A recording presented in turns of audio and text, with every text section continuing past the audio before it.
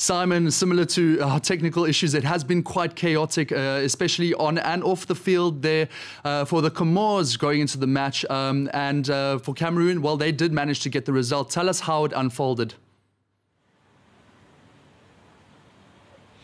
Cameroon get the result as expected. The Comoros side decimated by COVID-19. Things were made even worse for them when they had a man sent off inside 10 minutes. Abdou getting his marching orders for a pretty horrific challenge with studs up on the heel of one of the Cameroonian players.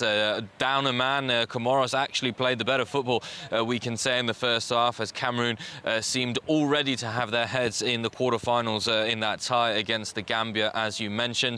Carl Toko Ekambi scored the opener after some brilliant service from captain Vincent Aboubakar, who then added the Indomitable Lions second after the interval. The Comoros Islands did pull one back through a magnificent free kick, which beat Onana in goal for Cameroon to make it 2-1.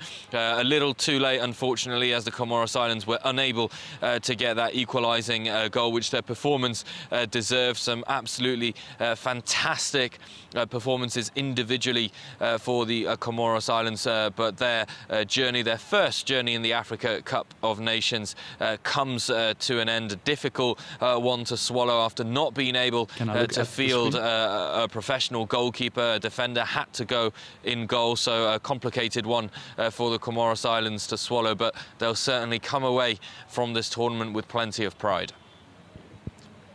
Simon, you mentioned Comoros. Like they played such technically good football, and they scored a brilliant goal to pull it back right at the death through that beautiful free kick. But did the red card change the match? Was it merited?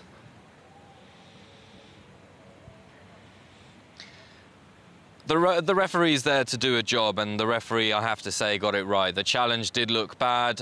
In real time, he didn't catch it. He was given the order to go check the monitor for VAR, and once you look at the replays of the challenge, then unfortunately there's only one decision. So the decision was a correct one. I think from the Comoros Islands perspective, they'll have felt really hard done by, and the immediate reaction after the red card was given after just 7 minutes was to stop the game. Staff of the Comoros Islands actually called to the players to stop playing, to come back into the changing rooms before a brief huddle, and after the huddle it was decided that they would continue. Of course, decimated by COVID, the inability to have a fit goalkeeper in goal already meant that they were starting the game as massive underdogs. They were underdogs to start with, but without a goalkeeper it was almost going to be mission impossible, and for Cameroon it was just about getting the job done. They did the bare minimum. They're into the quarterfinals, but certainly from the Indomitable Lions perspective, we expect much, much better, because if they put a performance